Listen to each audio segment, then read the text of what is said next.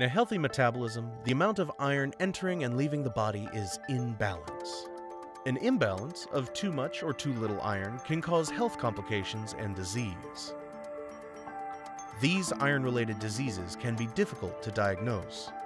Intrinsic Life Sciences has developed a test to help distinguish between the different iron-related disorders: iron deficiency, anemia, or iron overload.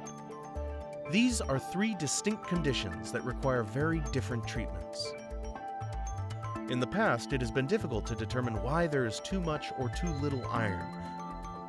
But discoveries by the founders of Intrinsic Life Sciences have shown that a hormone called hepcidin works as a master regulator of iron balance. Specific levels of hepcidin in your blood, together with other iron biomarkers, will help your healthcare provider distinguish between iron deficiency or anemia of chronic disease, also known as anemia of inflammation. This can help them decide if you need oral iron or an iron infusion. The discovery of hepcidin and understanding of its role in regulating the amount of iron in the body have led to the development of the Intrinsic Hepcidin IDX test. Intrinsic DX, a division of Intrinsic Life Sciences, has performed over 50,000 commercial hepcidin tests for clinical research investigators, the National Institute of Health, and pharmaceutical clinical trials.